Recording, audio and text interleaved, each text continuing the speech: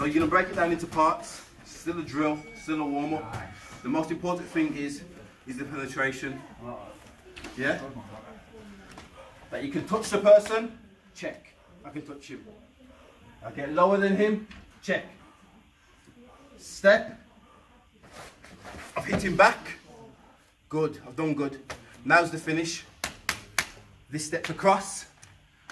Now look at my middle leg in the middle. It's gonna step on the outside of him.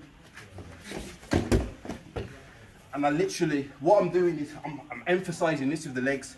This helps me clear the legs. So you want to do those, go for those checks, slow it down, and we drill it. So when I shoot,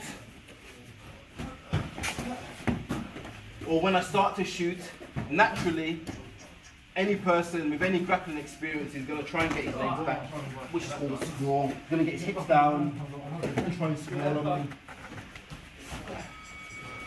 So the counter to the sprawl, if I'm in on his legs, is to cut the corner, as they say, is to cut the corner. So if I'm in on my legs, my head must go up. I must look at the ceiling, because again, if I look down, I've lost that power. I look up, I maintain a good posture. Now I'm going to break the far leg, circle around. What I'm going to do, I'm going to tuck my knee to this leg, so it breaks the balance. This leg, I'm going to lift up and cut round.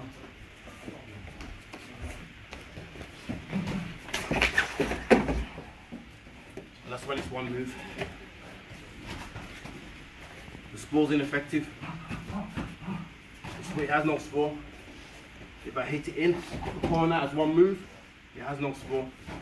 He's going to spool. Now I have to now he's caught me. I'll have to readjust. It's not over. What I'm going to have to do, bring my central knee in, get back to my strong position. I'm here. Then I cut the corner. So you have to re-establish that strong position. This is what I'm saying. You should be looking up. You should be in a strong position, because the spool is going to break it down. So if I'm here, I need to shoot that knee back in.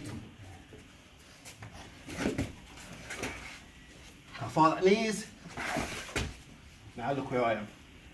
From here, you can finish.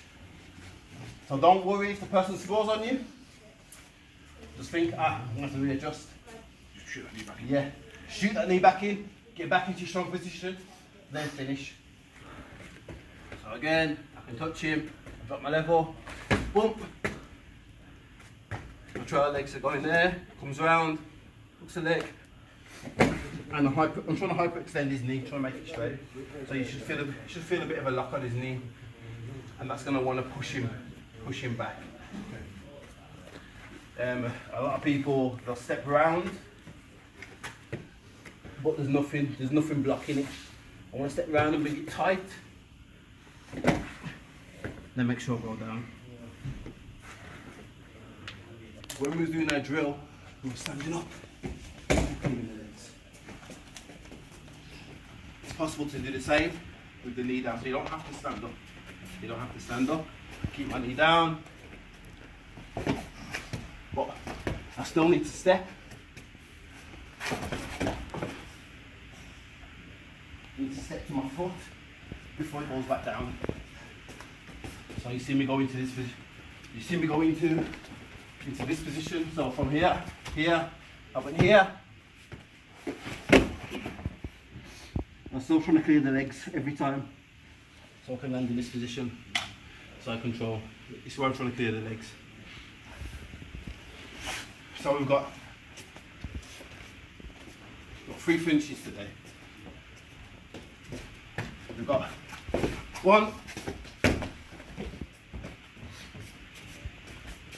We've got 2.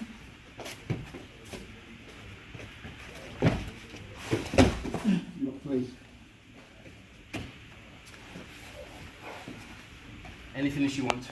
Then we'll work on defense. Let's go.